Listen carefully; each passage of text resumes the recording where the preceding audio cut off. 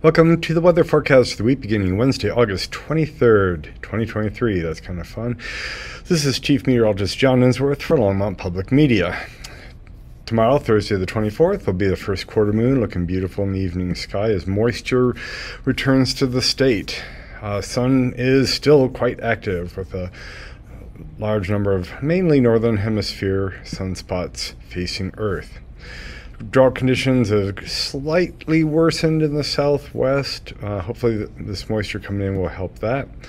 Looking nationally, we have a relief of the drought in the Midwest and a little worsening of the drought in Texas. It's really hot, so get a lot of evaporation that way. Smoke-wise, we have fires obviously ongoing in Canada. They really need a pattern change for that. Bring in the rains. So there's some smoke just about everywhere nationwide, and you've seen the haze out there, and we've had air quality alerts and like that. We're not even in the close to the worst of it. For the precipitation of the last week, still mainly eastern plains, northeastern corner, and that was wandering thunderstorms. So some people got a lot, and places like Longmont got almost nothing. Looking at the animation quotes of severe weather climatology, we've obviously passed the peak back in June. Going through July, you see the chances really drop, and here we are in the fourth week of August, and we have the lowest category of severe weather chances. And looking at the actual forecast for Wednesday, chance of convection, but the severe stuff is far away. Still far away on Thursday, and just chance of thunderstorms. Nothing really severe on Friday. Looking at the National Weather Service forecast map for Wednesday, we do have a chance of storms, precipitation, heavy flooding rains far south in New Mexico. Then the chance of flooding level rains from thunderstorms actually hits our little drought area somewhat on Thursday, and then moves into the northeast and central part of the state for Friday. So we really should get quite wet. Taking a look at the ensemble, look how fast the normals are dropping from 86 to 83, 57 to 53 in just those 10 days at the beginning of September. Fall is getting ready to happen. The ensembles have very high chances of precipitation here on Friday, Saturday, and even Sunday, Monday here. And our first blob here is I don't know what you call it. It was a tropical system, and it moved across and moved into South Texas, and the little swirl from that low is now on the New Mexico-Arizona border, drawing in tropical moisture, starting to moisten up the state, and there's a cold front coming down that's going to interact with that. So Thursday morning, the ridge that's been sitting over the southwest moves out to Arkansas, Oklahoma area. That little low ripple is coming through, and that's going to help kick off these enhanced showers. You can see the precipitation on Thursday morning associated with that low. Sunday, Saturday into Sunday midnight. Oh, there's the T, sorry. It changes when I put it on broadcast mode. The ridge is back here, but we have this front interacting with the moisture that's around, and lots of precipitation expected. Let's put this in motion. Here's the high center out here, and just a big southerly flow in the west.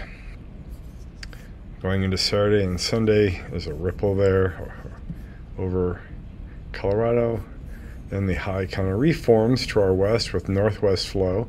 Northwest flow should keep us a little cooler, and you can also get those ripples in the flow that kick off random thunderstorms when the heating is right. The high is back here on the Colorado River around Las Vegas. Then by the 1st, it kind of drifts into southeast Colorado, but still northwest flow is the overall pattern over Colorado. So taking a look at temperatures, we have rain-cooled air here with that low and the cloudiness associated with that. Here comes the cold front, cooling mainly on the Continental Divide and eastward. Heat in the west still. Thunderstorms cooling things off by Sunday, Monday, and then another little shot of cold air coming down the plains that just backs up to the mountains again for midweek. So interesting, we're starting to see that's a pretty good cold front hitting the eastern part of the nation. Looking at precipitatable water, we are above average in the west, and that's going to allow these storms to get what they need to be storms. There's a tropical system down here. We'll talk about that in just a little bit. So yeah, going through Monday, August 28th. And then into the weekend. We don't dry out until around Wednesday, August 30th. Surface dew points are very healthy and continue to hover in the upper 40s and lower 50s. If we go on to Friday, Saturday, there's 59, 60 dew points here. So lots of moisture, lots of precipitation is possible.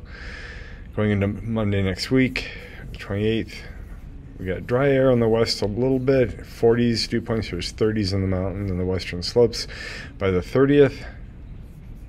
And so things do tend to dry out. There's 30s and lower 40 dew points by Friday, September 1st. So all the real good precipitation is going to happen this weekend and the beginning of next week. So let's watch that precipitation come on up into Friday morning. Kind of continues much of the day on Friday into Saturday, and then reforms again for Saturday afternoon. There's Sunday afternoon, more storms and precipitation, and Monday more in the mountains, and then shifting south of us. Big hurricane off the coast here, but staying out to sea right now.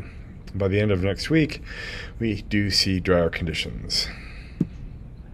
So over the next 5 days, the mountains could get 1.5 to even 3 inches around Colorado Springs and up in the hills.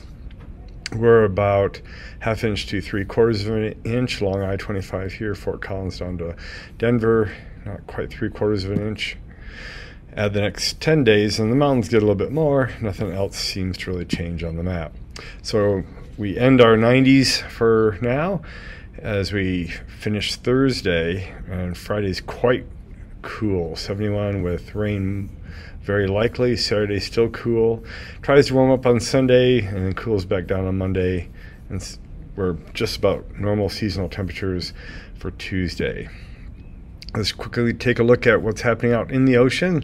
The Atlantic did turn on as far as hurricanes are. Here's Tropical Storm Franklin forming near the Dominican Republic, drifting up here, expected to become a hurricane, scare people in the Bermudas. There you go, not the Bahamas, Bermuda. But right now, far from the U.S. mainland. Further out is Cyclone Emily dying, and then we have post-tropical Cyclone Gert just wandering around and dying there right now. So nothing too exciting, just some activity. Take a look at Longmont Leader and Broomfield Leader for local news. This has been Chief Meteorologist John Ensworth. Keep looking up.